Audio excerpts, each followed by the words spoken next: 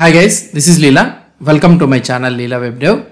So we are learning about the input property in Angular 17. So we are learning about the new concepts or the new features which has been introduced in the Angular 17. We are learning it.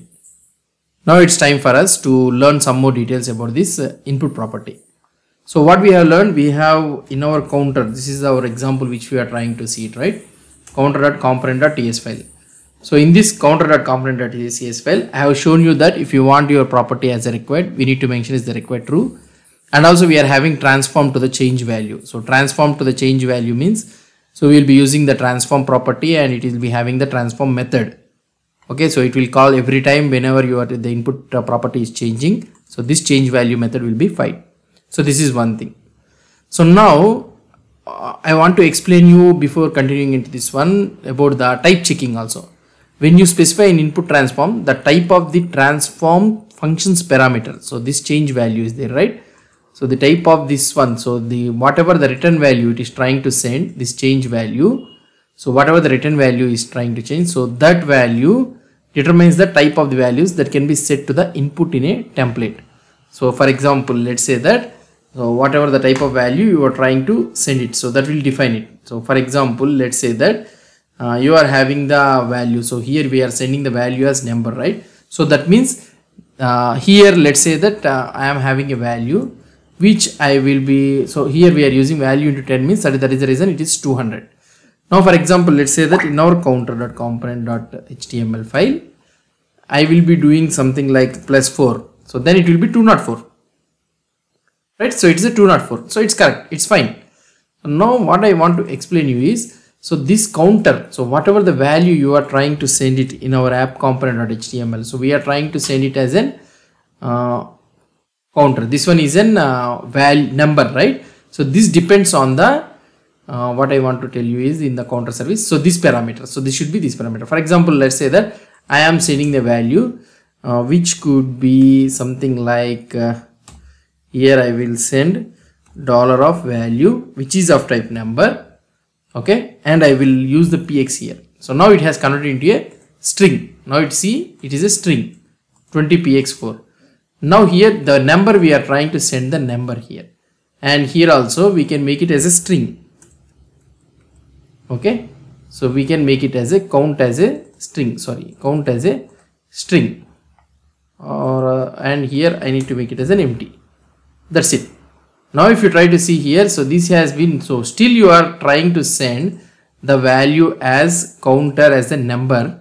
Okay, then also it is converted into a string. Why? Because that value depends on this one. So for example, let's say that I will be trying to send in such a way count of like this, I will try to send it. Now here type string is not assignable to the type number, but here it is not a number. So here if you try to see, this one is a string only, but I am trying to send that one as a string only, but it is showing error. Why? Because the property, the type value which you are trying to send for this one depends on the parameter of this one. So whatever the parameter type is there, it depends on that one. So here what you need to send, here we need to send the number, that should be counter. Okay, so this is what I want to explain you. So type checking. So here so that is one thing. And another one which I want to explain you is about the built-in transformations. Angular includes two built-in transformation functions for the two most common scenarios. So one is boolean and the other is number. So these are the two most common scenarios. For example, let's say that I want to send another parameter show counter, okay, is equal to false. So by default when you are trying to send show counter is equal to false, so this one is a string value. Now here this show counter, what I will do is in our counter.component.html, TS file, I will use @input, okay, and here I will use show counter of type boolean or string. I will try to make it as a string is equal to false. Let's try to take it as a false.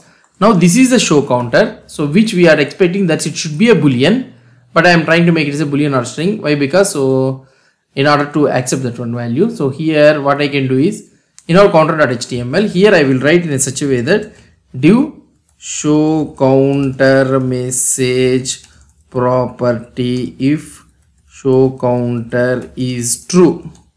So this one we need to show whenever it is true. So here I will write the condition. So these are all the things we'll try to discuss. So they about the new syntax and also about the if. For the time being I am writing ng if. Here if it is show counter is there, then only we need to show. Now if you see the output for this one, ng show counter, okay, we are trying to send this value show counter is equal to false. So we are sending this one, and here we are getting this one as, if I will try to do it as a string or anything, is equal to empty. So now if you try to see this message input of show counter, so what could be the issue here? Let's see, Angular, and here we will be having the counter show counter is equal to false. We are able to see it as in show counter is equal to false. Now I will send it as something like as a string. So let's see, maybe it could work or not. We'll try to see. I am sending it as a string. Okay, now let's see whether it will work or not. So still we are able to get this one as a false only. So but here what I want to explain you is, so here we can mention this one as transform, okay, of let's try to keep it as a boolean, okay, as a false, and which we are trying to take this transform property, right? Let's try to see whether we will be able to get this one or not. So here we are getting, so here we can mention that transform boolean attribute, okay. So here I will be mentioning it as a boolean attribute. Now if you try to see, component inputs must be boolean attribute, must be standalone ng modules. What is this? It is showing error. App component.ts boolean attribute, we have used it, standalone true, app counter is there. Very I don't know how come these errors will come. So here I am using counter component, standalone true, it's a standalone true only. Component must be, components imports must be standard directories by sir. So I am using boolean attribute, it's an Angular core importing. Remove directories by sir. Again compiler counter component. What is that I have written wrong here? Boolean attribute is the mainly thing I have written it, and maybe we need to import the common module or what. So let's try to import imports common, I don't know. So well, let's try to check here. So maybe the issue will go away. No, it's an issue is in this app component.ts file only, app.component.ts file. What could be the issue here in this one? See, sometimes it will behave it like that only. Okay, let's try to remove this common module, whether it will come or not. Oh, correct. Common module, it should be there. Why? Because I have used this ng if, right? Ng if I have used in this counter component that here I have used ng if, right? So then that means it's a standalone thing. So we need to import this common module. We'll discuss about these all things afterwards. So now we are able to see wherever you know that we are sending it as a boolean attribute or anything. So then it depends on this one. For example, let's say that we are sending this one as a false, right?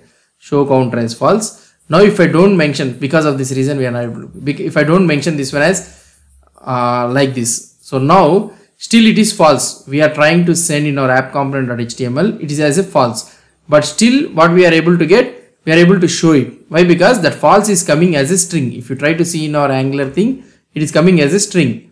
So now instead of that one, if you mention this one as boolean attribute, automatically if you are trying to send the string main string value also, it will be converted into a boolean value. So there will be no problem. So like this, the number also will be there. So if it is not a number, means nan will be converted. So that is nothing but number attribute. Okay, so number attribute. So these are the two only built-in attributes that are available in the input properties. So these are the two things which we have learned it. First one, what we have learned it, so the type checking. So whatever the transform function is there, the parameter type, whatever it is there, the type should be the same thing when you are trying to send the data in the component. And also we have learned about the two built-in transformations, that is nothing but boolean attribute and the other one is a number attribute. Hope you understood about this concept. So I will commit this code, enter code in our new branch, that is nothing but 7-video. Okay, so if you have any doubts or any suggestions, please post the comments below to this video. And if you like this video, please do support me by subscribing to my channel. And I will commit input property transforms. That's it guys about this one. So in the next video we will learn about the concept how we can implement the same input and these things in a getter and setter functions. And also you will try to see about the inherited property, also how we can specify the inputs in the component decorator, why we will be using the different scenario also you will try to see. So we'll meet in the next video. Thank you guys.